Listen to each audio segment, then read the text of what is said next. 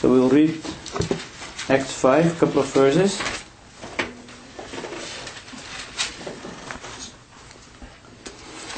We started at the beginning, so I'll read from verse 7. And it came to pass about 3 hours afterwards that his wife, Sapphira, not knowing what had happened, came in. And Peter answered her, Tell me, if ye gave the estate for so much? And she said, Yes, for so much.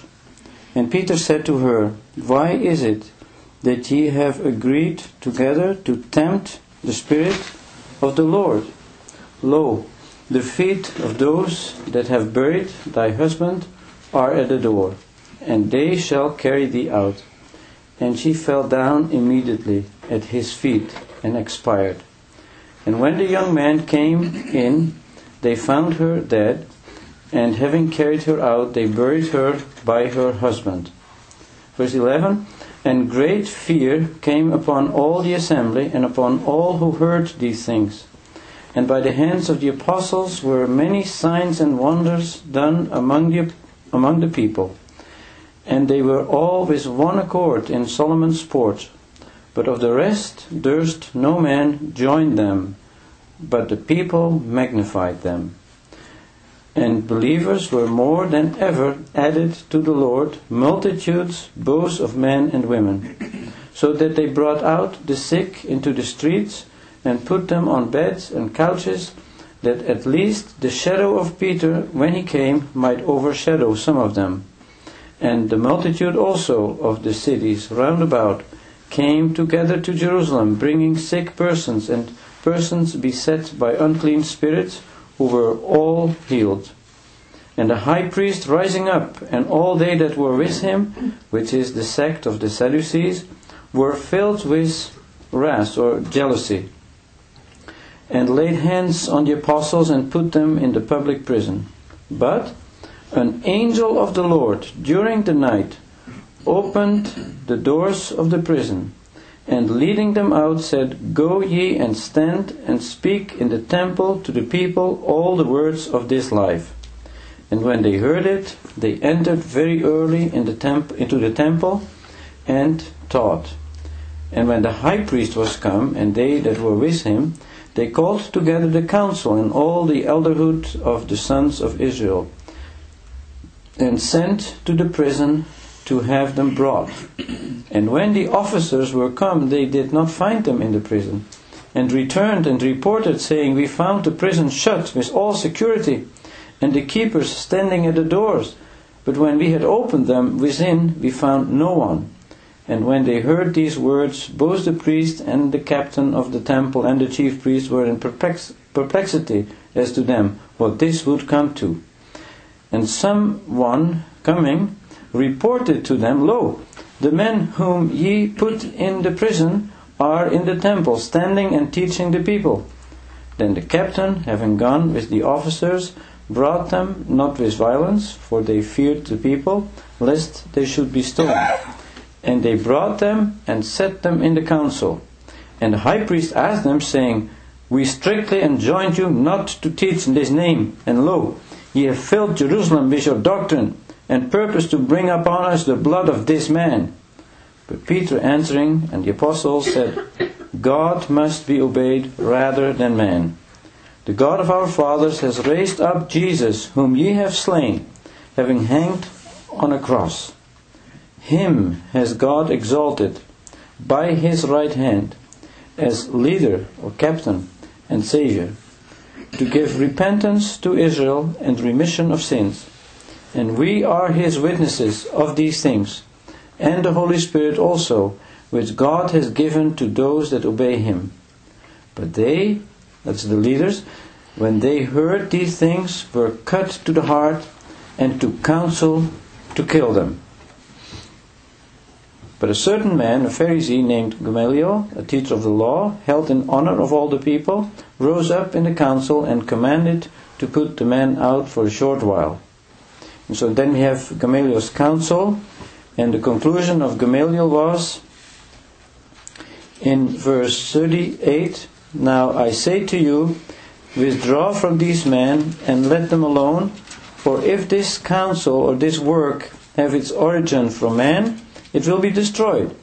But if it be from God, ye will not be able to put them down, lest ye be found also fighters against God. And they listened to his advice, and having called the apostles, they beat them, and enjoined them not to speak in the name of Jesus, and dismissed them.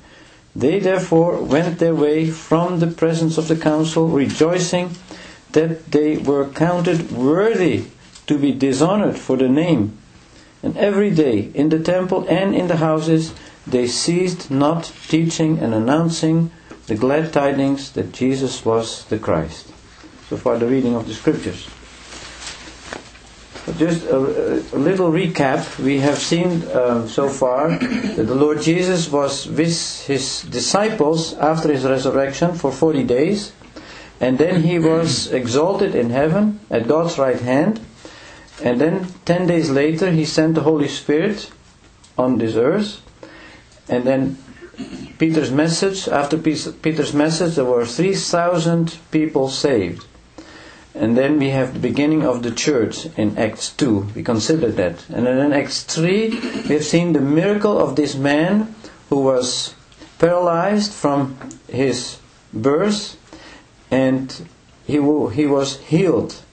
He put his trust in Peter's message, and really through Peter's message he put his trust in the Messiah.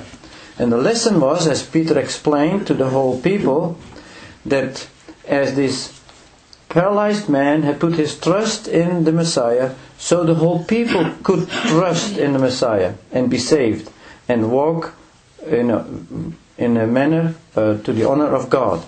But they rejected that offer. Of course, there were a lot of people saved, but the leadership rejected this offer because they didn't believe in the resurrection.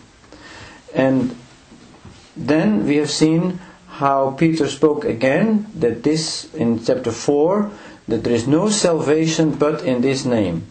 But they rejected that message, they put him in jail, and then they were released again, and they were beaten. And now, at the beginning of chapter 5, we have seen a new development. The opposition, and of course that's the work of the enemy, we realize that. The devil will not sit still. He doesn't want God to be honored on this earth. So he had penetrated this leadership. The Sadduceans, they were in name serving God, but in actual fact they were servants of the devil. And so they didn't believe in the resurrection, they didn't believe in angels, and they persecuted the early believers. But then we see how Satan had another tactic. When he could not stop the progress of this new testimony, he tried to corrupt it. And we have seen at the end of the last session that we had that there was Ananias and Sapphira.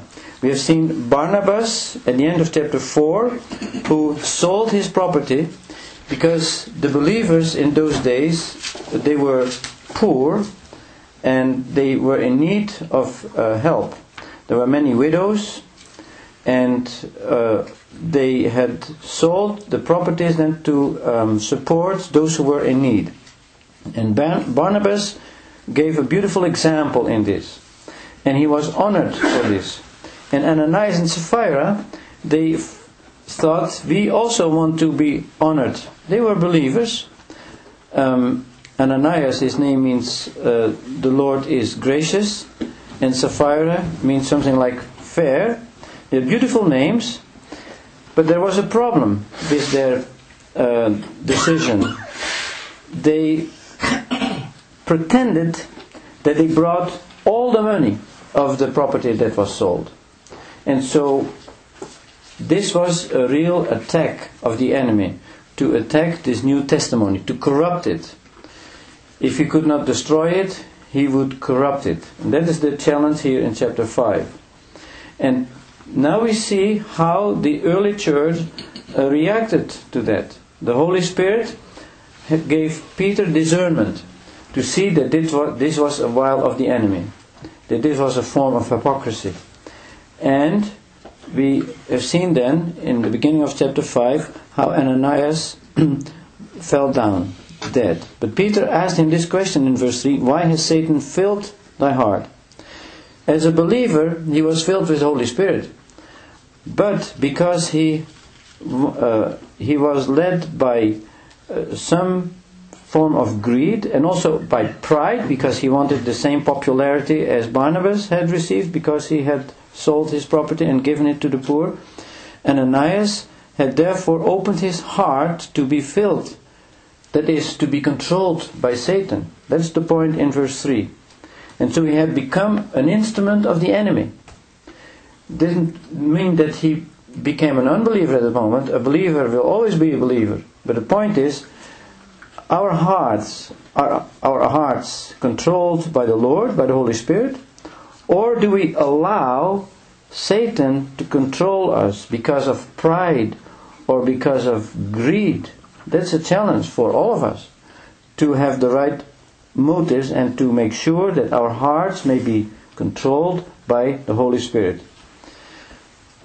And then we have seen this comment, or these questions that Peter asked in verse 4. While it remained, did it not remain to thee? And sold, was it not in thine own power? Why is it that thou hast purposed this thing in thine heart? So Peter challenges here the hypocrisy that was behind this whole plan. It was very clear that if they sold the property and would give 50% for the Lord's work or for the poor and keep the rest, that would be fine. But they should have mentioned it then, and everything would have been okay. Another thing I want to emphasize here in verse 4, in the middle of verse 4, they have been planning this. It was not just an accident. Every believer can make a mistake and have an accident, but this was pre-planned. They have been thinking about it, planning about it, scheming about it, and Satan had gotten hold of them. That is the point. And so they had lied against God, against the Holy Spirit. Now we have an expression here that is very remarkable in verse 2, that he put aside for himself. Notice that. God doesn't want, He wants us to enjoy all earthly blessings that we can rejoice in. But if we have this attitude to have something for ourselves in a very selfish way, then we really dishonor the Lord. The Lord has given us everything, money or good health or a house or a car, but it is to be used for His glory. And this is what Ananias and Sapphira did not do. They wanted something for themselves, for their glory. And that's important, because if we have a talent, the flesh in us has the tendency to use it for our own glory and not for the glory of the Lord. So that's a lesson for each one of us, to really consider our ways and see, am I using the gift that God has given me for His glory, or do I use it just for myself? And I repeat, God wants us to enjoy all the blessings that we have on this earth, but as stewards, to use these blessings for God's honor and glory, and then we will be happy at the same time. So that's a practical lesson for us. Another lesson is that this was the beginning of a new testimony. God had started a new testimony, and here was someone who put something aside for himself. And that reminds us of the people of God, the earthly people of God, Israel, when they entered the promised land, and they had surrounded Jericho, and then Jericho fell, and then God had said through Joshua that they should not keep anything of Jericho. All was under the curse and all was reserved for God. And then there was a man, Achan, and he took something for himself. And in the Greek text, this word put aside is the same thing, the same thought that Achan did in Joshua 7.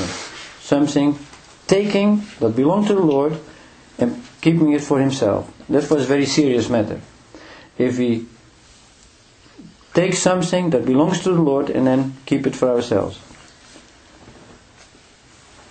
The other thing that we can learn from this, or let us just read a few more verses and then I have a few observations to make. in verse 5, Ananias, hearing these words, fell down and expired. There are people today who believe you can be slain in the Spirit. Well, here's an example of being slain in the Spirit. He had lied against the Spirit, and the Holy Spirit, who is God Himself, He made him fall down so that he expired. Literally that means sold out. His soul went out. He breathed his last. Now, as a result of this, we see that great fear or awe came upon all who heard it, and that is understandable. Now notice, for his wife there was still the chance that she would recant, that she would repent of this plot. And when she came in 3 hours later, she didn't know what had happened. We see in verse 8 that Peter asked the question, "Tell me if ye gave the estate for so much." And she said, "Yes, for so much." So she was lying also. And Peter said to her, "Why is it that you have agreed together?" So they had made a plan. And that plan, they agreed with one another. This word, to agree with one another, is the same that you have in the word symphony. They were really in harmony with one another. They had a plan and they agreed with one another. But this is not what God wants us to do. Paul uses the same verb in 2 Corinthians 6, and he says, the same word, what kind of agreement is there between Belial, that is Satan, and Christ? There is no agreement. So here, they made an agreement, but in actual fact, they made agreement with the devil, as they allowed themselves to be controlled by Satan, as we have seen earlier. And so this kind of agreement is not something that we should follow. We rather should agree with the Lord and be under His control, under the control of the Holy Spirit. And then the consequence was that also Sapphira died, and she was buried. She also expired, sold out. And when the young men came, they found her dead, and having carried her out, they buried her by her husband. So this was God's judgment. There's a very solemn verse. Peter, later he wrote an epistle, first and second epistle of Peter. And in 1 Peter 4, verse 17, he says, "Judgment begins by the house of God." This is an example of what happened here. That is, this point, judgment begins with the house of God. God is going to judge the whole world, but He starts judgment with the house of God. If there is something not in order, and we try to cover it up, like Ananias and Sapphira did, God will not take that lightly. Now, of course, we live at the end of the church, but it doesn't mean that God's thoughts have changed. God's a holy God, and God is light. But we see also that God is patient. He gives us time. So if we have sinned, He gives us time to repent. But we need to repent, we need to confess, and then we can be restored. But here at the beginning, God judged right away to show how serious this matter was. Right at the beginning of this new testimony, God made it very evident that this was a very serious matter. Now, a few observations before we move on in the chapter. We see here also an example of Peter's authority. Perhaps you remember in Matthew 16 that the Lord had given the keys of the kingdom to Peter, to open and to close, or to bind and to loose. And that is the example that we find here with Peter, that he could bind, and other cases could loose, permit or allow, as we see other examples later in Acts that Peter used this authority to have believers come in from the Samaritans, believers from the Gentiles in the home of Cornelius in chapter 10. Peter used that authority that the Lord had given him. Here he used it to bind, later on he will use it to loose. That is one observation. And then another thought I wanted not to forget. Why was God's judgment so harsh? This is a divine punishment, but it says at the beginning of a new testimony. I gave the example of Achan in Joshua 7. He was stoned to death. Another example is when the service in the tabernacle started with Aaron and his sons, then two of his sons brought in strange fire. They used fire that God had not decreed. God had given orders to use the fire of the altar, the burnt offering altar, and they used another kind of fire. And God struck them. They were struck by fire from the Lord. That was a very serious judgment, because that is at the beginning of a new testimony, a new faith in God's ways. And so God takes that very serious. Now, if God does not do this today, if we have lied and He does not kill us right away, that is His grace, that is His patience. But I am afraid that we all have been guilty of this kind of behavior, of hypocrisy and lying, as Ananias and Sapphira did. But if we notice that, we need to repent and to confess this right away. That is the lesson we can draw from this. And also we see here the recognition of Peter's authority as an apostle. That goes together with the keys that he had received. And so we can learn many lessons from this. Holiness that belongs to God's house. That judgment starts with God's house, as I quoted that verse from 1 Peter.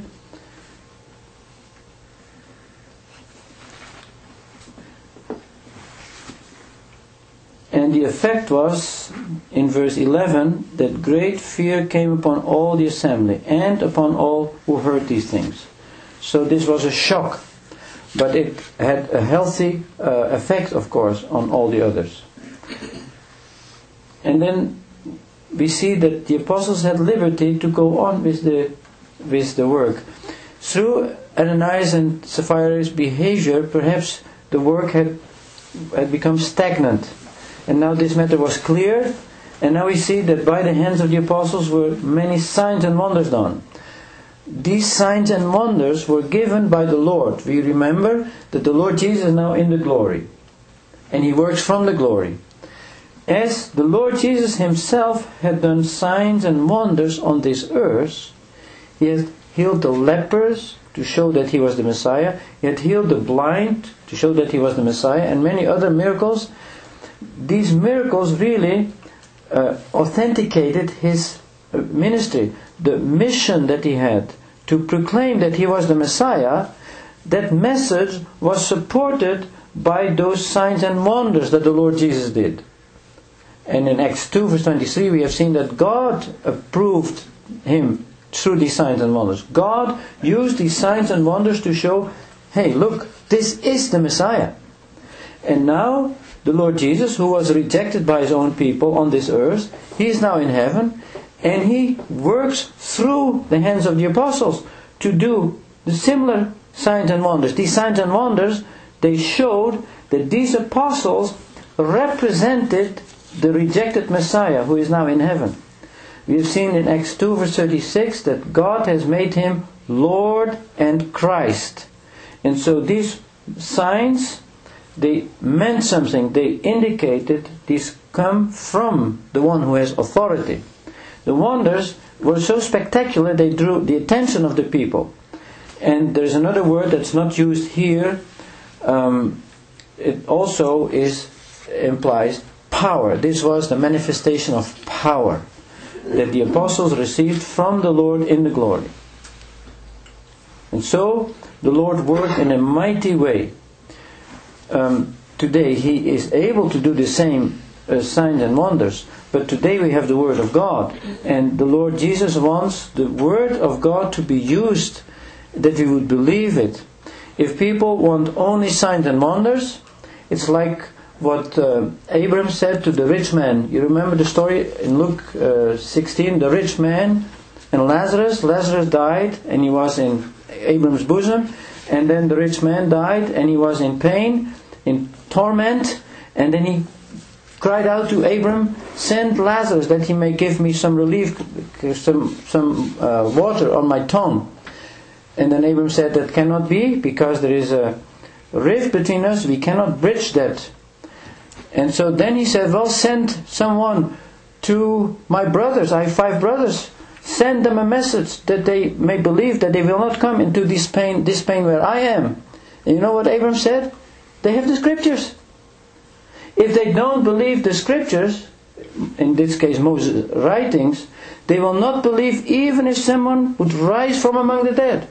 And that is very solemn, very serious, because that shows you can get so many signs and wonders as you want, but if you don't believe the scriptures, those signs and wonders have no significance. They may even be the work of the enemy, because the enemy is God's counterfeiter. The enemy can also work signs and wonders.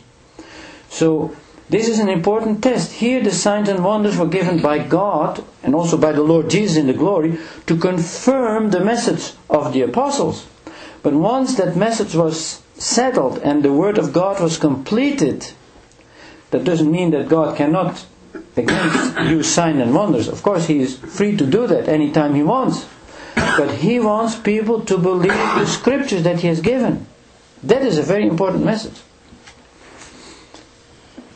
Then we see in verse 12 at the end that the believers, they were of one accord in Solomon's porch. They continued to get together and gather to listen to the teaching of the apostles. And then verse 13 says, but of the rest, and that's an important statement, of the rest durst no man join them. What does that mean? The rest here is an expression, it's a bit of a technical expression. It means the others who were not believers. That is what it means here. You have the same term used in Ephesians 2 verse 3, the rest who has no hope. Or when Paul speaks about the rapture in 1 Thessalonians 4, he also speaks about the rest referring to the unbelievers. So sometimes the rest in the scriptures, depending on the context, refers to unbelievers. Sometimes the rest is the remnant of believers. But here in this verse, the rest means those who are unbelievers. But they were so afraid about what happened that they did not even dare to join them. However, in verse 14 we see there were believers who were attracted to this new company. They believed and they were added to the Lord. You see, the Lord continued His work, and that is in verse 14. So that is another remnant. Verse 13 is the rest, the unbelieving remnant. Verse 14 is the believing remnant. There were more and more added to the Lord. And notice what this says, they were added to the Lord. The Lord is adding. And that confirms what I just said. The Lord from the glory was giving these miracles. And the Lord was speaking to people. And the Lord was adding to this company. They were not added to a group. They were not added to a denomination. They were added to the Lord. That is very important. The Lord is trying to draw people to Himself, so that those who believe may be added to Him. And in fact there were multitudes that were added, both of men and women. And the people around them, I want to mention, not forget that in verse 13 at the end, the people magnified them. A bit later in this chapter we have read that the officers, or the temple guard, wanted to get the apostles from prison, and they were already released by the angel, and they were already in the temple. And then the officer came and he tried to get them, but he did not use violence because he was afraid that the people would stone them. There's the same thought. The people who were unbelievers, but they respected these believers very much.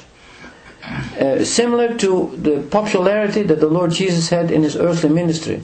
A lot of people did not believe in Him, but He was very popular. And if people would try to do harm the Lord, then the people would not allow that. And the religious leadership, we can read it in the Gospel, they were very afraid of the multitudes because of that. The same situation here.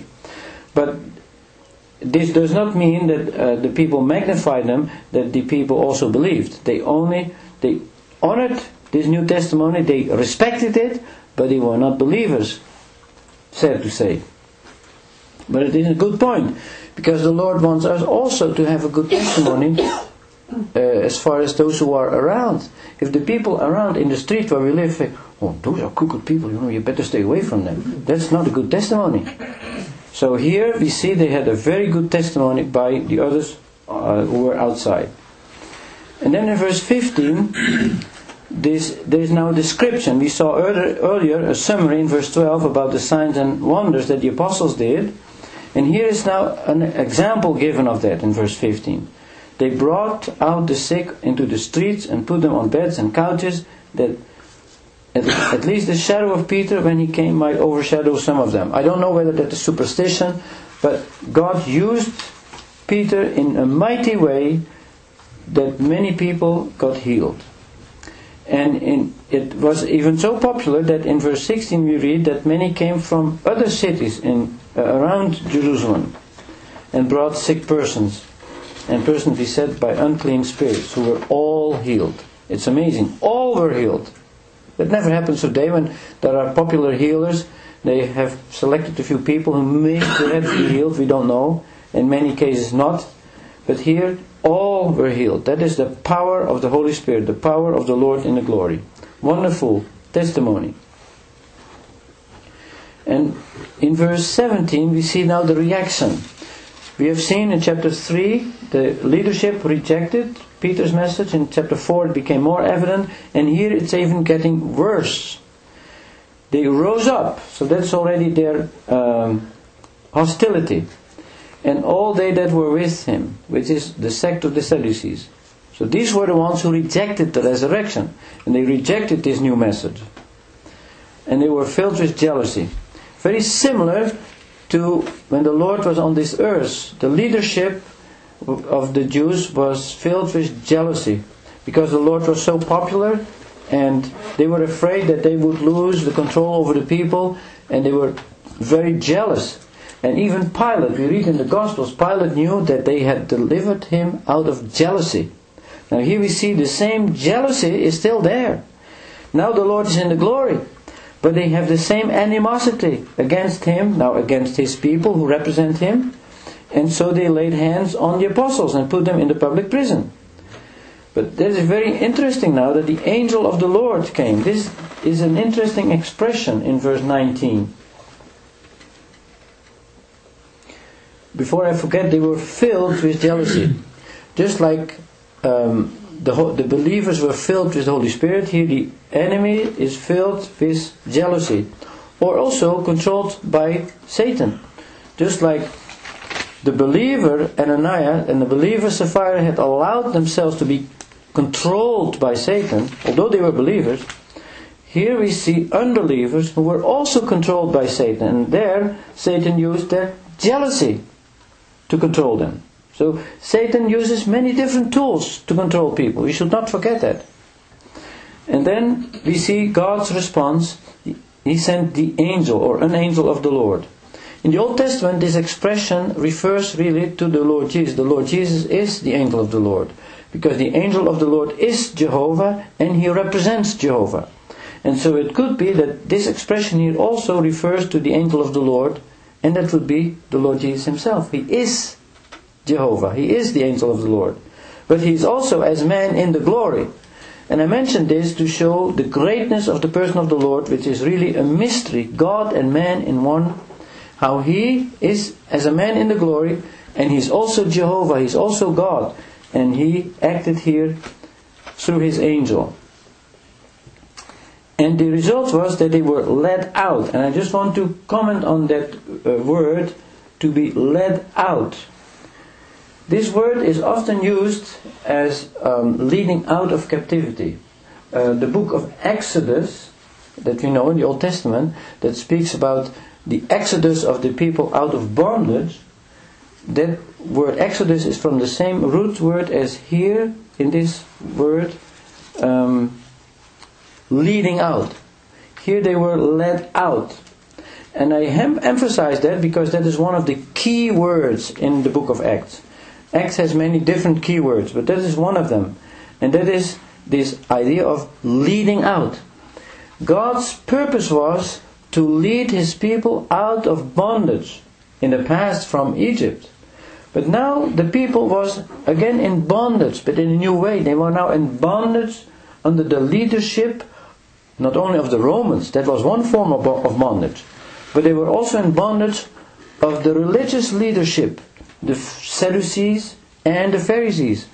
And here we see that the Lord led His people out of this bondage. This is an example, it's an object lesson, how the apostles were led out of that bondage. Is an object lesson, what God had in mind. He wanted to lead the believers out of bondage.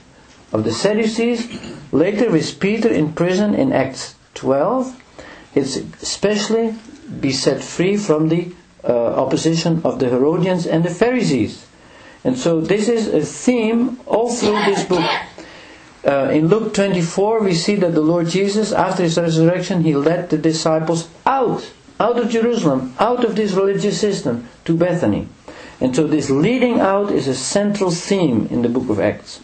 And today for us, the Lord wants to lead us out any form of bondage. If we are in bondage, whatever form it may be, the Lord wants to lead us out, because the Lord wants to set us free. He doesn't want us to be controlled by whatever it may be. He only wants us to be controlled by Him, by His Word and by His Spirit.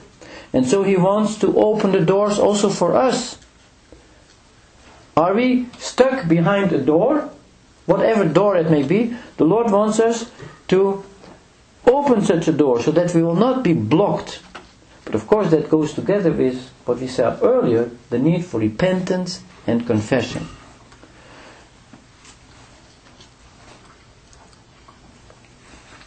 And here the angel, as I said already earlier, represents the Lord Himself, who wants to lead His people out. And then the angel says, go. That is an action verb. And then standing in the middle of verse 20, take your stand. Keep standing. And then speak. There are 3 words. Go. So He was leading out. That is one thing. But we have to go. He wants to lead us out. But if we don't want to go, there's where it stops. You see how God's work and our work go together. He was leading them out, but they had to go. And He says, go. And they did. They were obedient. He said, take your stand there in the midst of the temple. And they did. They didn't say, oh, that's too dangerous. No, they did. And they spoke all the words of this life. That's a beautiful expression. They were representatives of the Lord in the glory. He is the living, the Prince of Life. And His words are living words. And so they had the privilege to represent Him who gives living words. And we as believers, we have also great privilege. In Philippians 2 verse 15 it says that we may hold the word of life. We may be a testimony in this world to represent this word of life in our daily lives. And so they did. They obeyed. They did not hesitate. And in verse 21 there they are, early in the morning, standing there and teaching in the temple. Just like the Lord had done before. That's another lesson we can learn. As the Lord was marked by prayer in the Gospels and also teaching the people, so in the book of Acts His people are marked by prayer, and the apostles are teaching, especially Peter and John, of course, and later Paul. They are marked by teaching, praying and teaching. And then in the morning hour, not before 9 o'clock, because the session could not start before 9 o'clock in the morning, there the high priest came and the whole council, and now they were going to consider what they would do with these people. And what did they find out? They were not longer in prison.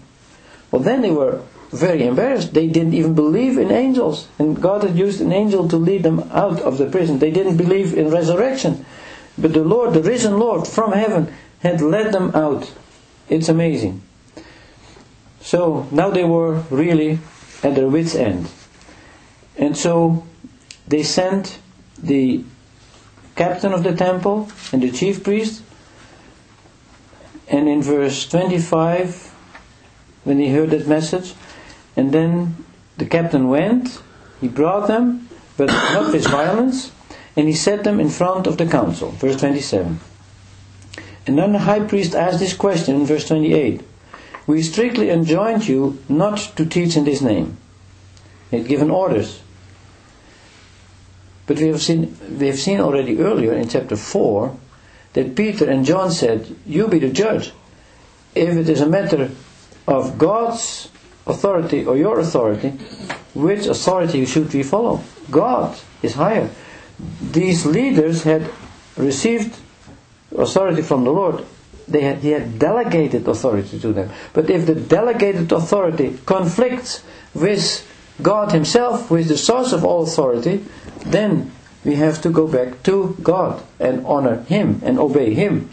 That's what Peter explained in chapter 4. And we get here the same lesson again.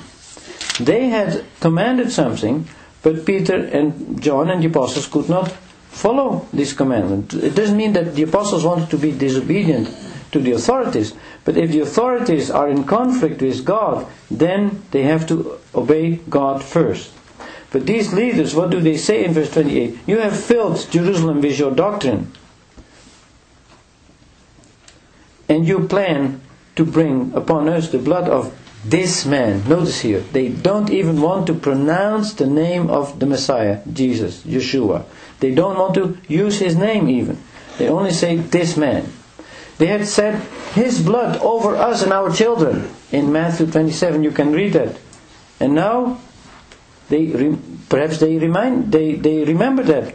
And they say now you bring the blood over us.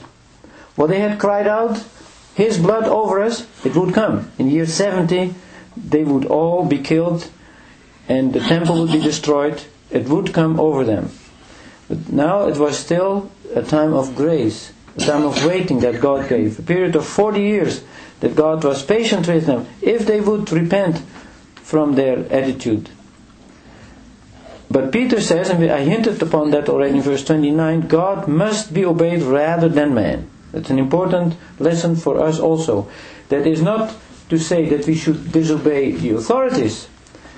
It's very clear. Romans 13 shows that we need to be obedient to the authorities, the federal, provincial, municipal authority that God has put over us. But when these authorities ask something that would right away conflict with God's authority, then we have to follow God's authority.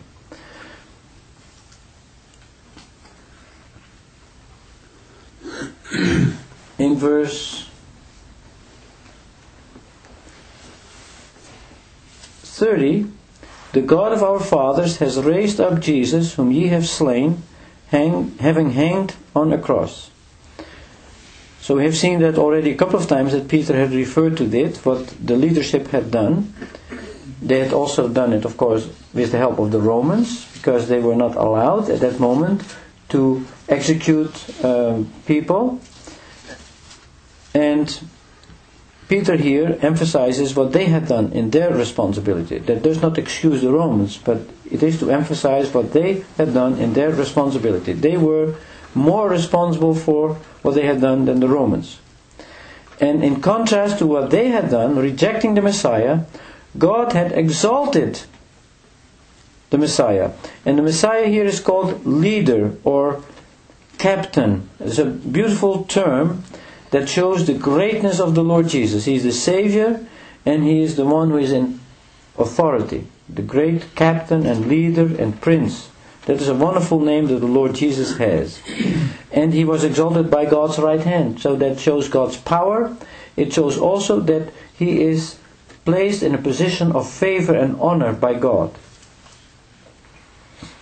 And in verse 32, we are His witnesses of these things. So of the fact that the Lord Jesus was risen by God's right hand, but also that He was exalted by God's right hand. They were witnesses of these things.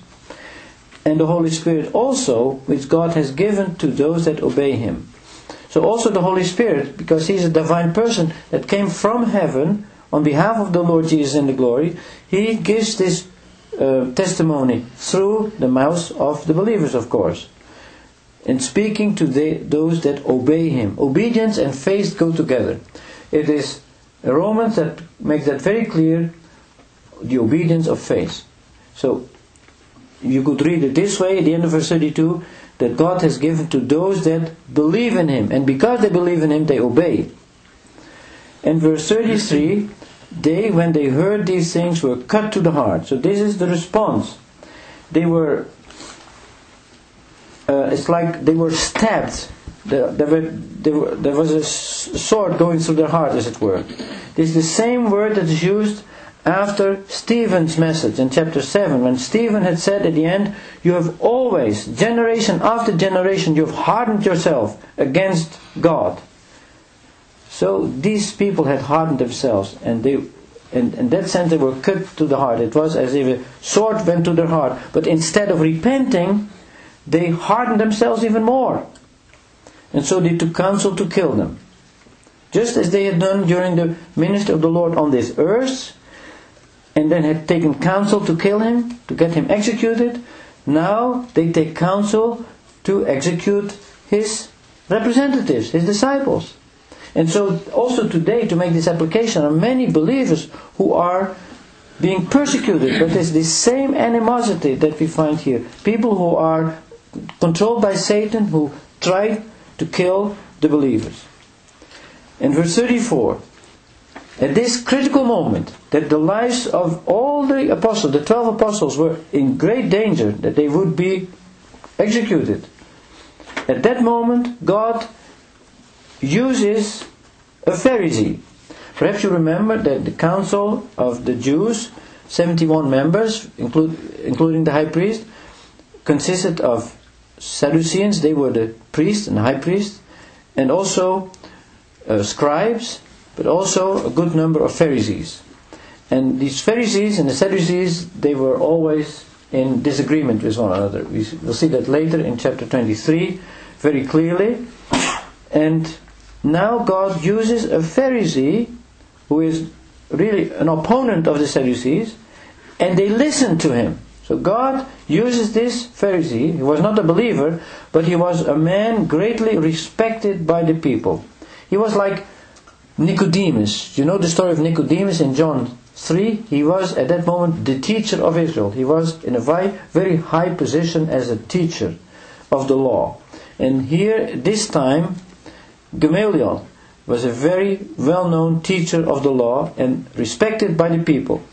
Just as the people had respected the believers, as we saw earlier in verse 13 and 14, so we see here the believers were, the people in general, they honored the teacher Gamaliel.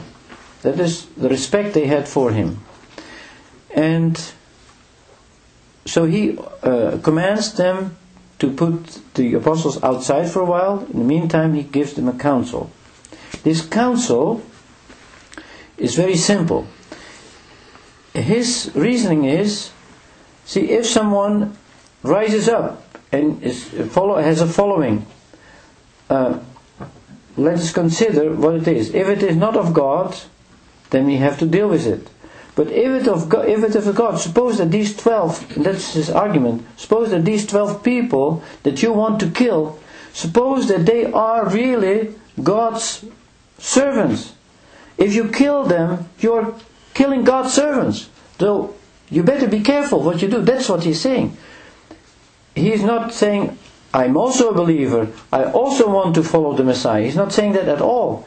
He's only using human tact and human sense.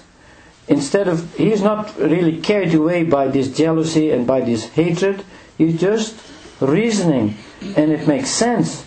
If you kill these people, and suppose they are followers of God, you're killing God's representatives. So you cannot do that. You better wait and see. Just leave them alone, and let's see if this is really of God. Now, sadly, we don't have any report that later Gamaliel really became a believer. But we see later in this book that many Pharisees also became believers. And even the Sadducees who rejected the message, we will see later that many of them also came to believe. That is God's grace. But we will see that later in this book. And so the conclusion of Gamaliel was to leave them alone. because they had to wait and see if this was of God or not. And so they listened to him, and in verse 41, therefore they went their way from the council. So now the disciples were let go. And what do we see in verse 41? They were rejoicing. Why were they rejoicing? That they were counted worthy to be dishonored for the name. That is something. To rejoice because you suffer for the name. Notice here, the name. What does that mean? It's the name of the Lord Jesus. The name. In 3 John, the third epistle of John, he speaks about believers, workers, witnesses who have gone out for the name. That is the same thought. They have gone out to preach for the name of the Lord Jesus. They represent the name. And here the disciples, the 12 apostles, they represented the name, that is the Messiah, the Lord Jesus in heaven, who is absent from this earth but has all authority. The name is connected with authority. And they were counted worthy to be dishonored because of the name. So they rejoiced in that. They identified so with the name, with the Lord Jesus, that whatever happened to them, they accepted it. Later in 1 Peter, I referred earlier to 1 Peter, that judgment begins with the house of God.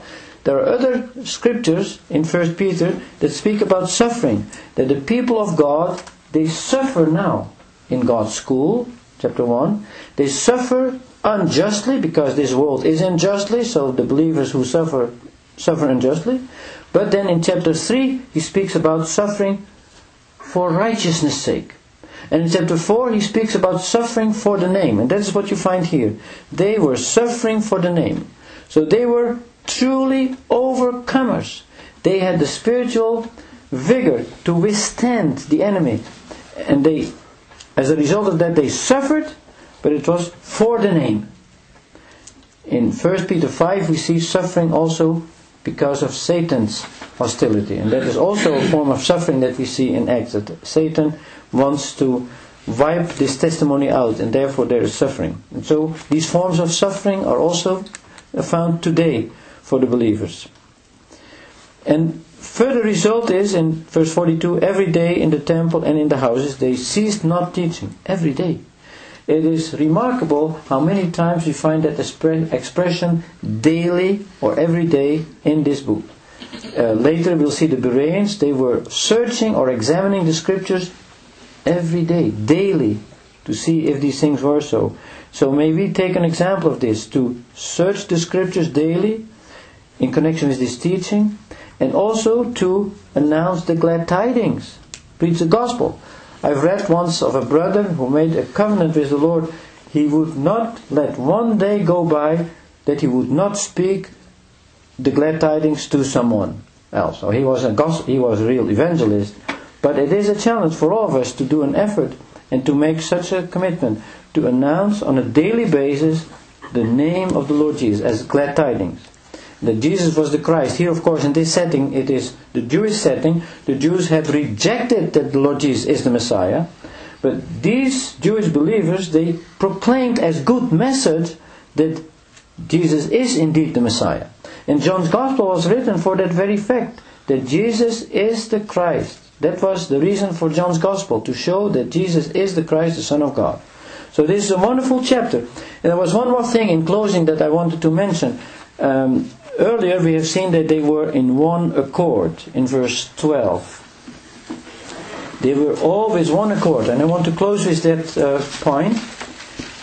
The harmony that was there. We saw earlier there was harmony in evil with Ananias and Sapphira. They agreed. They had a symphony together. They agreed together, but that was not a good harmony. Here we see an example of a good harmony, one accord.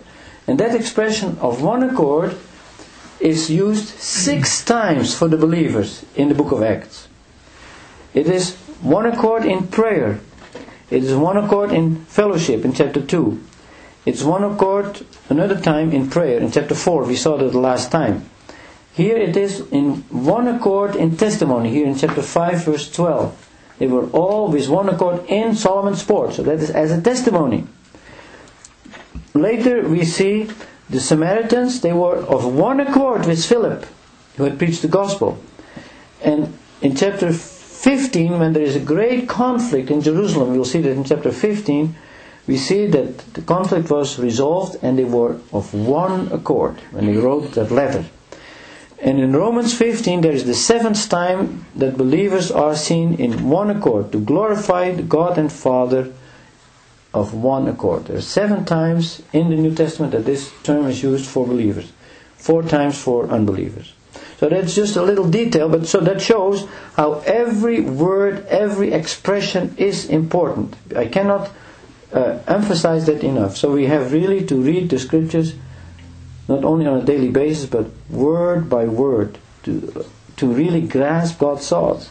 And also to see that the same word sometimes has a different meaning. In this case I mentioned 7 times it's used in connection with believers, 4 times in connection with unbelievers. And so the same term can have a different meaning depending on the context. So that is another rule that we have to learn when we study the scriptures. So let's encourage one another to search the scriptures and also to follow the example of these early believers. So if there is a question or something, a comment in closing, then we can do that, and then we can close with a hymn and a prayer.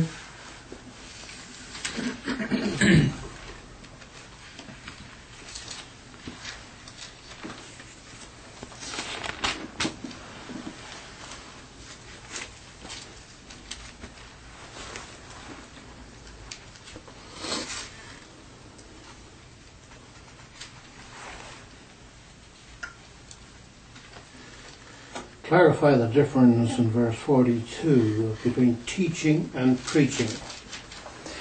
Yeah, that's a good question. Teaching is to explain from the scriptures the truth, and that is for believers. The preaching, in this case, the word preaching means presenting the good news, and so that is here for unbelievers.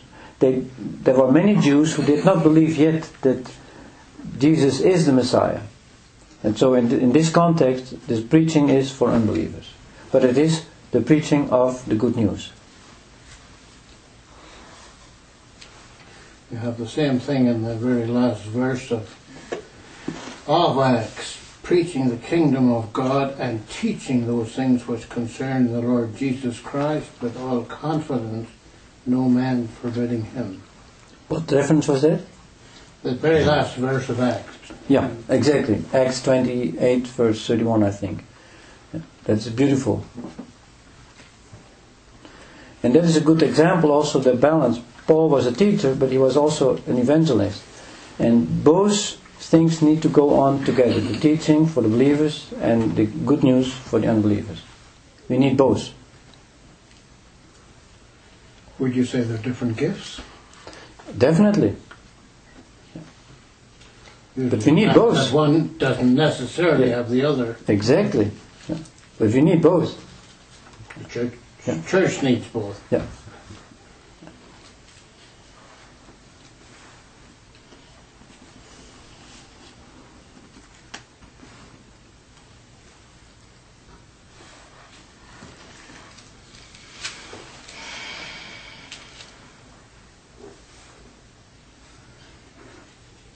And one phrase, proclaiming the good news, is that the same root where we would get evangelism from? Yeah, exactly. Yeah. Evangelize.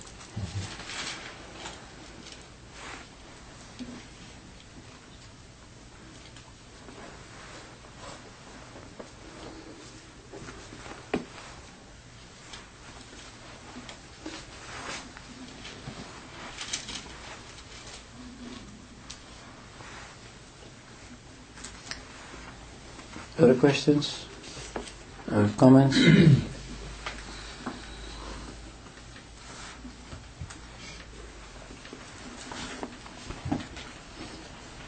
But I found it striking, the passage that Joel read at the beginning, where Peter failed.